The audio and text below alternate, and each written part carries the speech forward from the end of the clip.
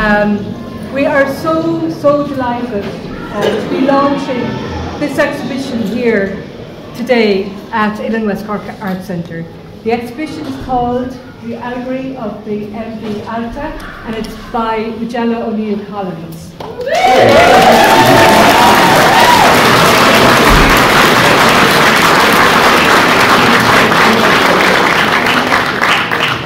It has been such a pleasure to work with Madge for the past 3 years and seeing how this body of work has developed in that time. It's been a long journey, it's been a hard struggle, but I think that we all agree the result of that 3 years of intense work has been this absolutely wonderful body of work, this absolutely beautiful exhibition. And I want to congratulate you, Madge, for a really, really stunning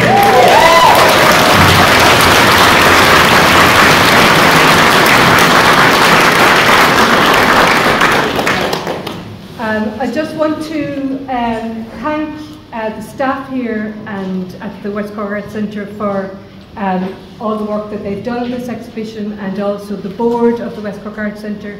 I'd also like to thank our funders, the Arts Council of Ireland and Cork County Council. And Madge has said that she's not going to say thank yous because she wouldn't know where to start, and if she started naming people, then she's bound to leave people out. But there's been so many people that have worked with her and have supported her and been on this journey with her, and she just wants to say thank you to everybody, and that she really appreciates all your support and your help over the past number of years.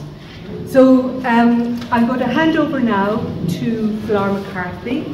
We're delighted that Flor has come down from Dublin to officially launch the exhibition for us here this evening. Home from Dublin. Home from Dublin, yes. Flor, of course, is a Skibbereen native, was in school with Madge, knows Madge an awful long time. A journalist, and we're just thrilled that she's going to do the honours for us today. So thanks very much.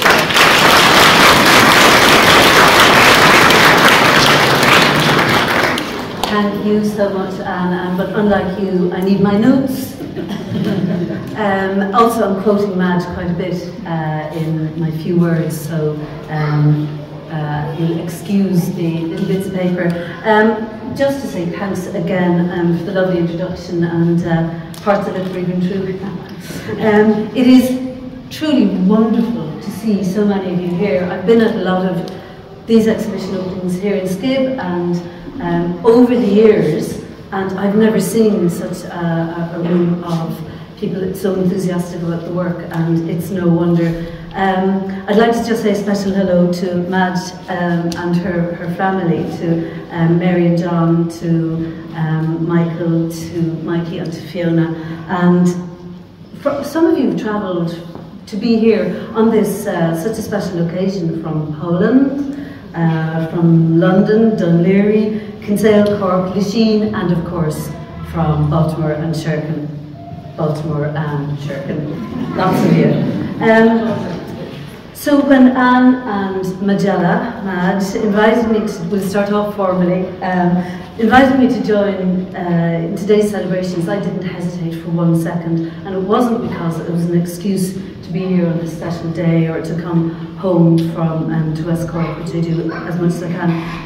It's not because I was in school with Madge and we go back a long way. I didn't hesitate because to be involved or associated in any way at all with this extraordinary exhibition is an incredible honour and an absolute thrill. The world has been waiting for 3 years to see these works, and I'm sure you'll agree they are well worth the wait.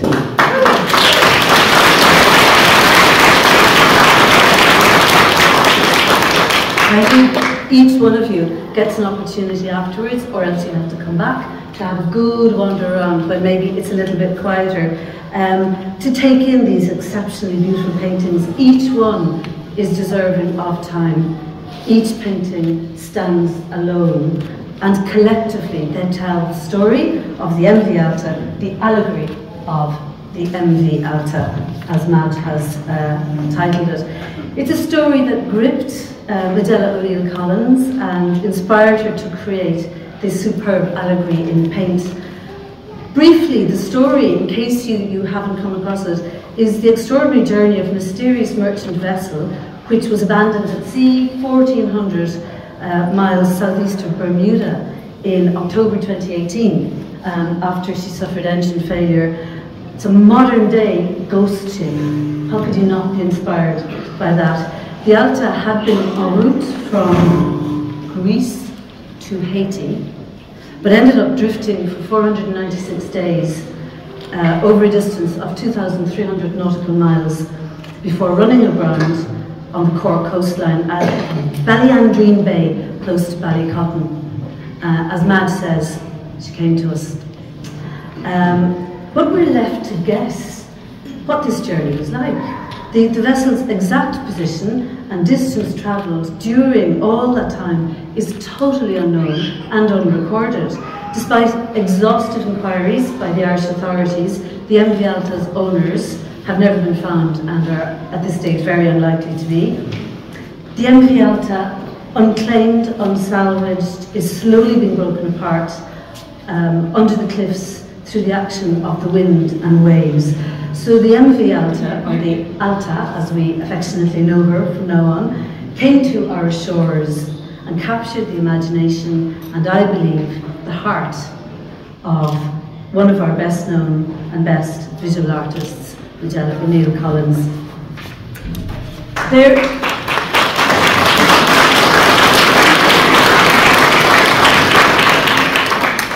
Of course, there is absolutely no need to introduce Majella, but for the record, she's a painter who lives and works on the island of Sherkin, just off the west Cork coast by Baltimore and by Turkhead and by all the other piers. Her work relates directly to her experience of living on an island surrounded by water and defined by the ever-changing weather and light.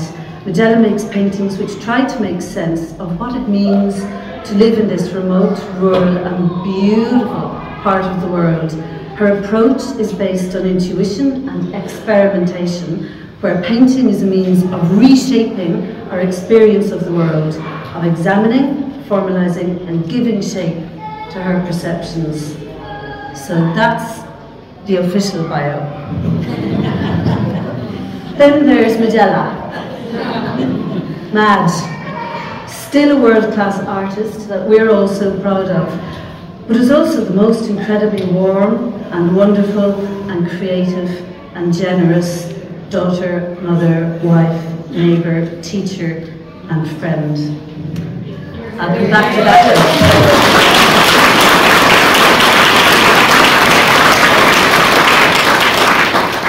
I will come back to that bit at the end. And so the work began. Watching the story of the MV Alta on the TV news, in the papers, Madge found herself setting to work, first researching everything she could get her hands on, photographs, the ship's construction details, and she did some detective work and even accessed plans, determined to try and find any trace of what this vessel had been through, what was her journey in life. Alta was taking on a meaning for Madge, much more than a shipwreck now. Alta was becoming an allegory with purpose, with a narrative that mirrored in many ways the course of life, of her life, of women's lives.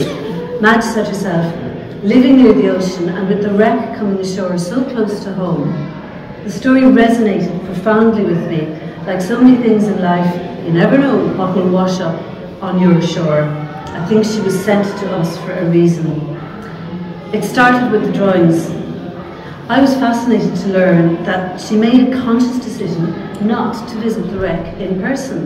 And I found this really surprising because I presumed, for an artist, the very first thing you do is you try and get to see what it is that you're painting. But this was a conscious decision and she still hasn't been. She needed to paint these paintings without being influenced by being there, looking at the wreck.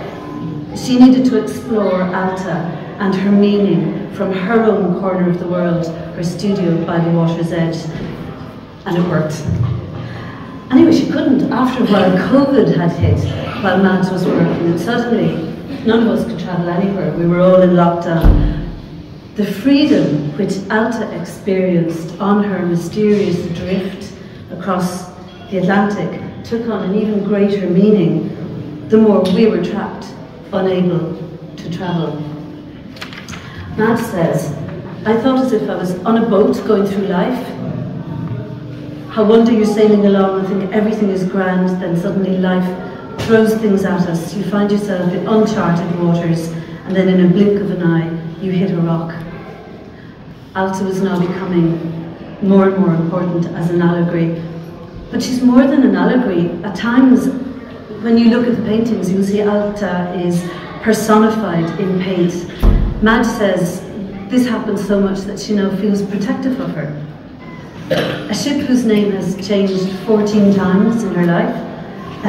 She was designed as a coastal vessel, was never intended to cross oceans, yet that's what became of her. Maybe I'll ditch this, will I? Want to try that? Madge has even said to me last night that she wants to scoop her up and take her home. She was so abused, abandoned, she was pirated and invaded. The engine room was set on fire, there were attempts to salvage her. She was stripped of all possible ownership details, all identifying marks, before finally being abandoned by her crew and setting off on her journey. Alta is a reminder to Madge of how easily things can be disposed of and how easily life can take unexpected turns.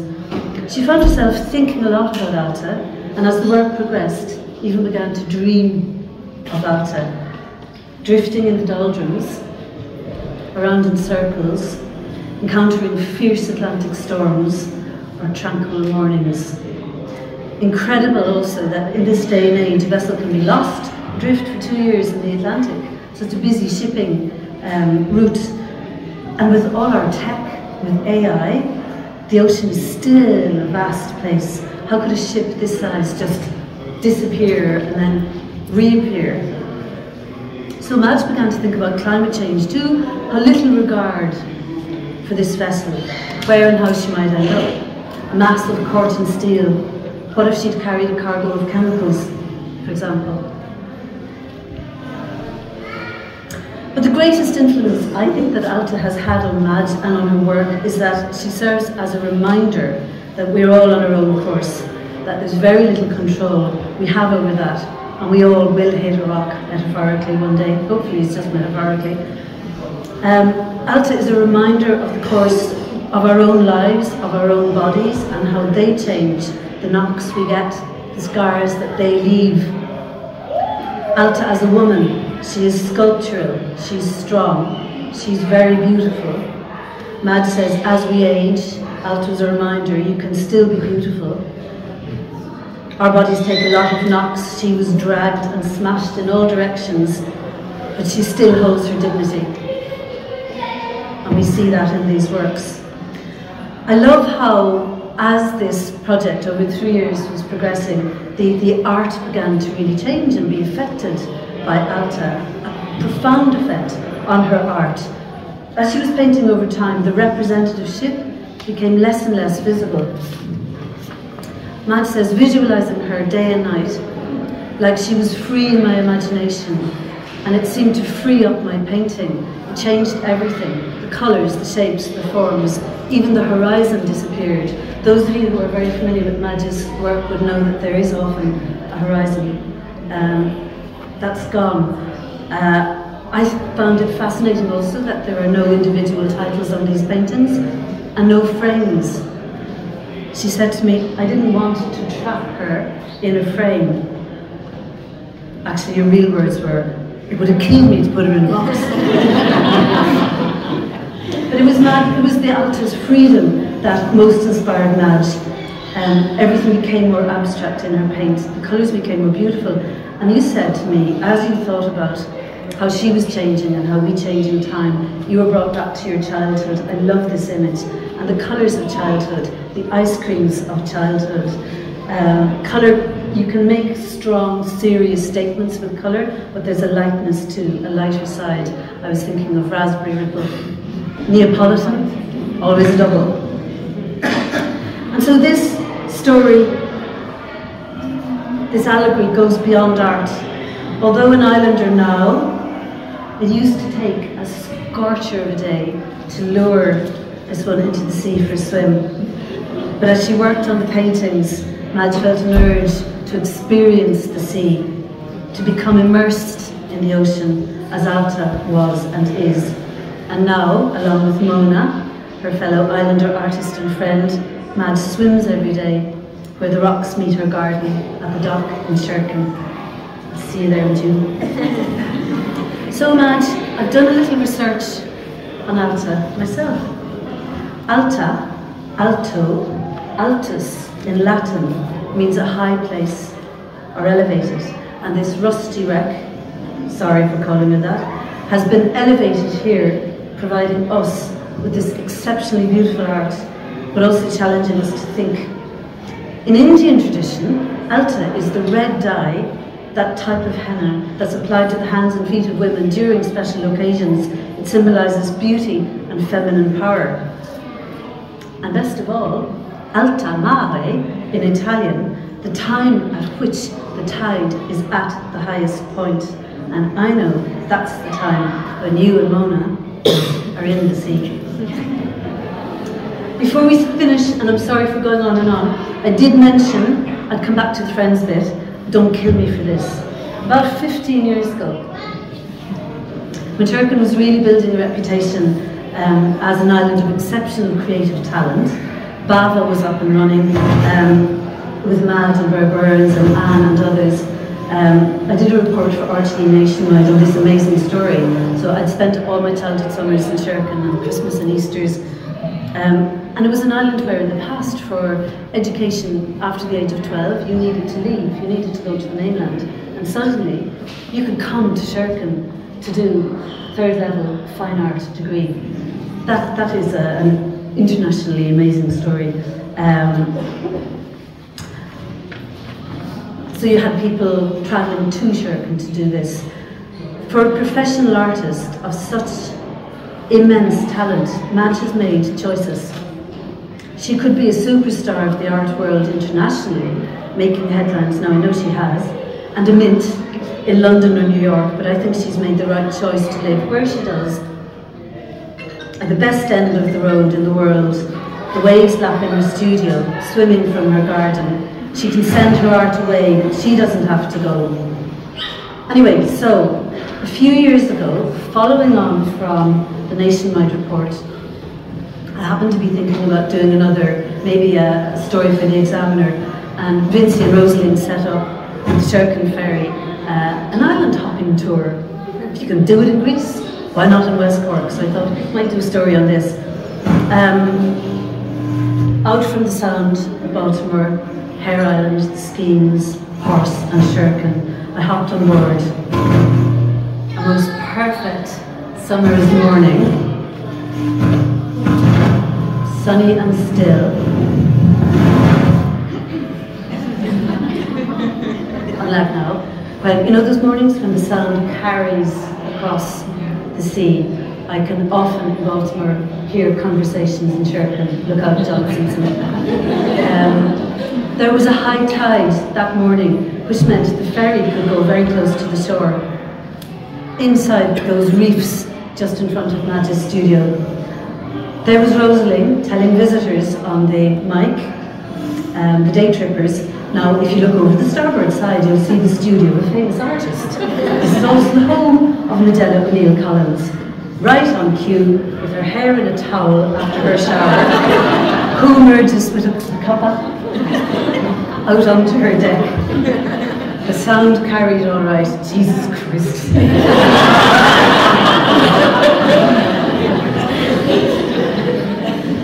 In a way, this has come full circle for us too. When we left school, Madge went off to Limerick, to art college where Anne was, to study painting and how to do it. I ran off to Dublin to study history of art. So she makes it, I just talk about it. But here we are. So congratulations, Mad. And thank you for this wonderful work. Thank you, Anne, for making this exhibition happen, and all at Uillinn, for giving it shape in this spectacular space. A special thank to Madge's late beautiful friend, Breda Collins, who believed in her from the start and was there through thick and thin. And to John Hegarty for always being there to help. Thanks to Del Loughran for the brilliant essay on the works. And thanks to you all for joining us to celebrate this art and this woman, especially Madge's many friends and family. And thank you, Alta, for rocking on the coast of County Cork. Finally, this is a body of work to be marvelled at. I hope you can all, as I said, come back at a quieter time to soak up these paintings. As I wandered in here earlier by myself, the brilliant layout of Anne, which gives each painting space, felt standing right here as if this was a place of water. The paintings seemed to be floating. The viewer seems to be floating. I got this impression that if you tilted the gallery ever so slightly, the sea would float. Congratulations, Madge.